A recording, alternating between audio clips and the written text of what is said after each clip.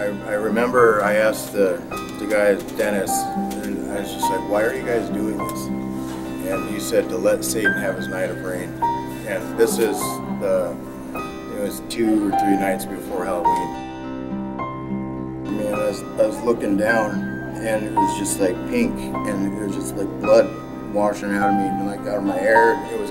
I was covered in it. And I kept asking, like, why am I bleeding? He said, no, it's not your blood. Yeah, I don't know how we got there, where we were at. It was like they had a big fire pit set up.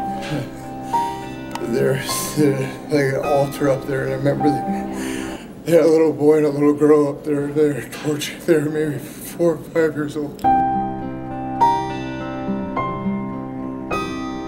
They told me that if I ever tell anybody about this, is what your family's gonna look like.